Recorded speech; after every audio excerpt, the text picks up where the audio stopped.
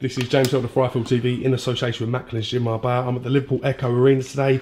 Terry Flanagan taking on Derry Matthews. Also on the undercard, former world champion Paul Butler. Just witnessed him in action. Impressive 9th round stoppage win for yourself, Paul. Yeah. How you feel, mate? Not too bad. Not impressed with the performance really. Just basically on his behalf because of how negative he was. But we got the win in the end. We got the stoppage.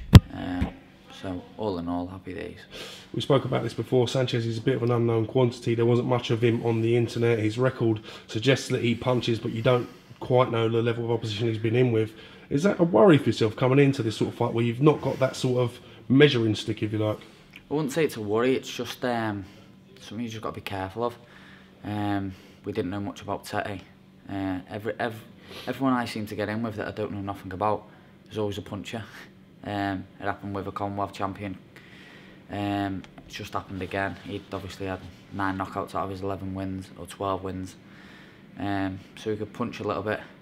I think that's all he came over to do as well, just try and knock me out. He didn't come over to try and outbox me and win it on points. He just tried to make me fall short and then lunged in with 2 big shots, which I could see him trying to do, which made it so hard and negative for me because as I was pressing, he was just stepping back and I was falling out of range a few times, but we got there in the end. And it added the WBO Intercontinental title to your haul of belts. You must have one of the most impressive collection of belts in the division. Yeah, that's my 8th title that now, in 22 fights, so I'm picking up some belts.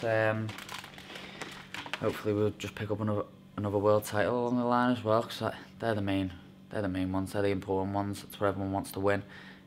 These intercontinentals, internationals, they get you in line for them, so you pick them up as you go along. How far do you think you are from attaining these big fights? How close are you to these big fights in your opinion? We're not too far away. We've got, I spoke to Frank yesterday, we've got a final eliminator or possibly for the world title, and that could lead on to big things. So I win the world title, obviously stuff's been spoke about with Kal Yafai. He goes on, he can win a world title. We can both unify the division. There's no point in boxing for pennies when we can both make some real big pocket money out of unifying a division. Agree, you've only got to look at the likes of sort of Quigg Frampton, the Froch Groves thing, to see that some of the biggest money-spinning fights are them domestic clashes. They are the big clashes, and if you want to call them rivalries, I've had no problem with him. It's always him that seems to call his mouth. But listen, it's one of them, it's a sport, it's boxing, everyone wants to be number 1.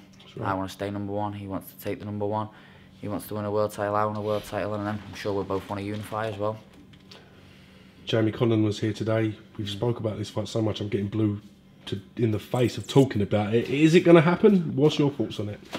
James, your guess is as good as mine. We want it, they talk about it. It's as simple as that.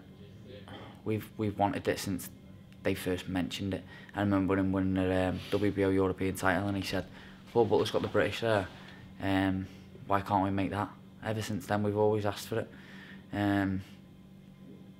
They've just talked about it, we want it, let's get it on. There's a final eliminator there, take it. As you know, sometimes the case may be no fault to the fighter, Jamie Conlan himself, while the fight hasn't happened. Sometimes it just, these things don't happen. Yeah. Is there a chance that you could miss that window for that fight, in your opinion? Maybe, yeah. But I think he wants me to do the hard work. I think he wants me to go out and win a world title and then give him a voluntary or he'll push into a mandatory position because he's quite high up there as well in the WBO.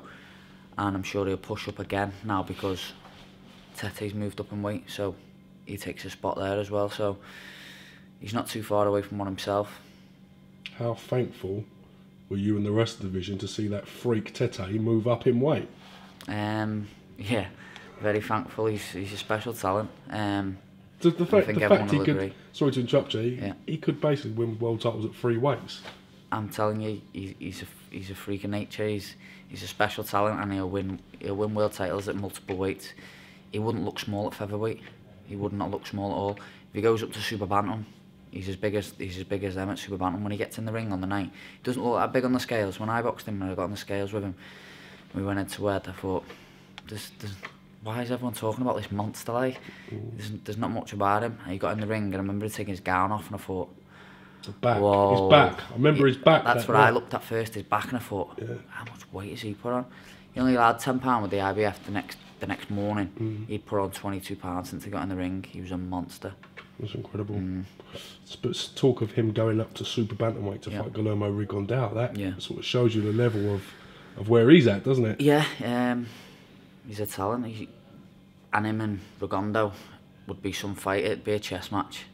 It wouldn't be one for your boxing fan in the pub. It's for your diehard boxing fans that know the boxing. But it'd be some fight that I'd love to see that.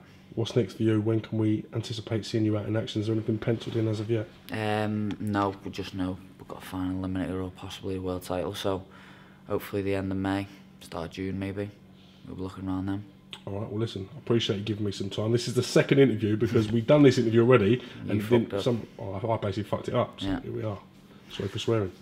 Paul, I'll catch you in a little bit. Thank you for giving me some of your time, so I do appreciate it. Nice one.